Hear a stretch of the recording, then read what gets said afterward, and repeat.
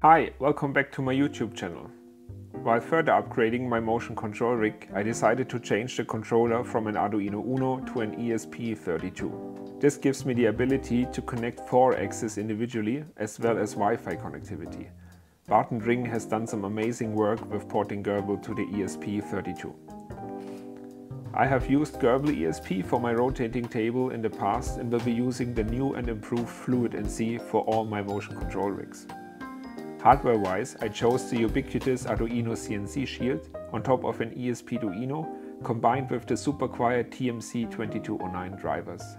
On the fluidnc wiki it explicitly says that they do not support this hardware choice and are tired of hearing about it, but it is a perfect match for my use case, so I tried it anyway. During my testing, I stumbled across a tricky complication of this hardware combination, so I chose to share my solution with you in this video. I will link my files as well as any resources I found in the description of the video in case you want to try this yourself.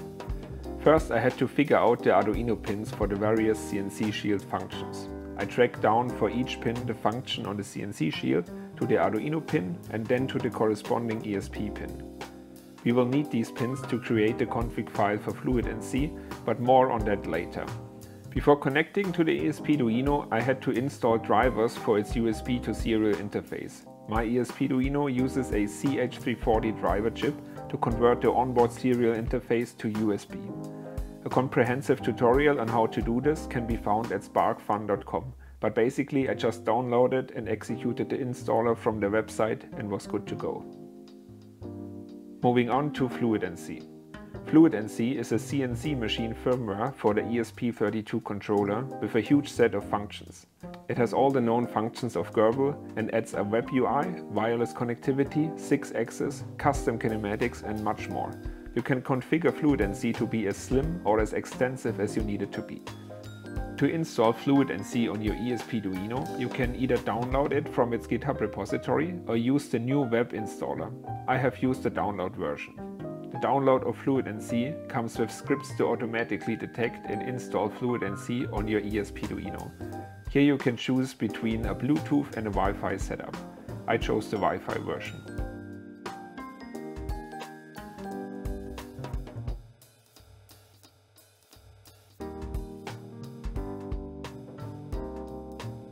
After the upload, we have to configure our machine. Unlike grblesp and Gerbil before it, you don't have to compile in the actual configuration of your machine. The setup of the pins and machine functions is defined by a YAML file, which can be uploaded to the file system of the ESP after fluidnc has been installed.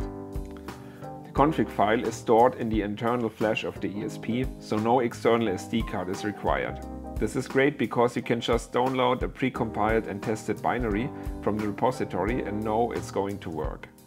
To create the config file, I entered the pins I had defined earlier in a config template provided on the fluidnc GitHub. I just deleted everything I didn't need and added one axis. The fluidnc wiki has a great section about writing config files. You should check it out if you plan to write your own. To upload the config file, I have used a little program called fluidterm, which comes with the download of fluidnc.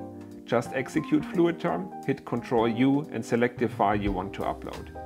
The name of the config file must exactly match the name fluidnc is looking for, which is normally config.yaml. After it's done, restart the controller with the reset button. The ESP will now start with your specified configuration and machine name. The configuration of fluidnc was now done and I moved on to setting the reference voltage of the stepper drivers. To test the configuration, I used DRV drivers because I am more familiar with them. The reference voltage tells the driver how much current is allowed to flow through the motor coils. You can find the maximum allowed value in the specs of your motor. To calculate the reference voltage for the DRV8825 drivers, just divide your desired maximum motor current by 2. In my case, that's 1.5 amps, so 0.75 volts as reference voltage. The setting of the reference voltage can be done with a small screwdriver, a multimeter and a power supply. Disconnect all motors to do this. Connect your power supply to the input of the CNC shield and set it to your operating voltage, in my case 12 volts. After that, Connect the ground of your multimeter to the ground of the CNC shield and clamp the positive lead to your screwdriver. Turn on your power supply and slowly turn the tiny potentiometer on the motor driver to match the reference voltage. That's it. The CNC shield has jumpers for each stepper driver to set the microsteps. Check out the documentation of your stepper driver to see the correct jumper placement. For my DRV8825, I placed all 3 jumpers to get 32 microsteps. For the TMC2209, I only placed jumper M0 to get 32 microsteps as well. Now everything was set up. I connected my motors, turned on my power supply and sent the first G-code command. Everything worked perfectly. After this success, I moved on to the TMC2209 drivers. I've calculated the voltage with a handy online calculator, set up the driver, connected the motor and nothing. The ESP was no longer booting. It just displayed a cryptic error message and was stuck in a boot loop. This only appeared if I booted the ESP after the motor voltage was applied. After digging into the pinout and boot behavior of the ESP for a couple of hours, I had found the culprit, GPIO12. During boot, this pin tells the controller which voltage the internal flash is set to. If it is driven high, the ESP expects 1.8 volts, but the controller operates at 3.3 volts. Therefore, the flash was not recognized during boot up. A quick measurement with my oscilloscope confirmed a 3.3 volt burst at this pin during boot. But where was the voltage coming from? After all, this is an output pin to drive the enable input of the stepper drivers. Turns out the ESP32 gives this pin a brief 3.3 volt level during boot to sense if either a pull-up or pull-down resistor is connected. The 10K pull-up resistor of the CNC shield tells the controller to expect 1.8 volts from the flash and therefore causes the problem during boot. But why does the DRV not cause this problem and the TMC does? A quick read of the datasheet confirms my suspicion. The DRV8825 has an internal pull-down resistor which pulls the voltage low enough during boot to recognize the correct flash voltage. The solution to this problem is to simply remove the pull-up on the CNC shield and connect the enable pin to ground via a pull-down resistor. I've bent and soldered a 10K pull-down resistor to a socket header to act as a jumper for the ground and enable pins on the CNC shield.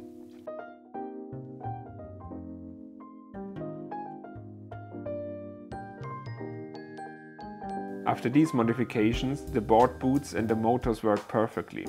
All 4 motors move independently and are controlled via Telnet over Wi-Fi. If you like this video, give it a like and subscribe while you're down there.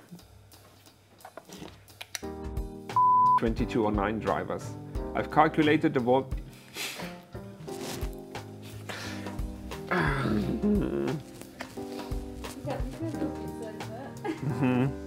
The ESP was no longer booting. It just displayed a cryptic error message and was stuck in a butt loop.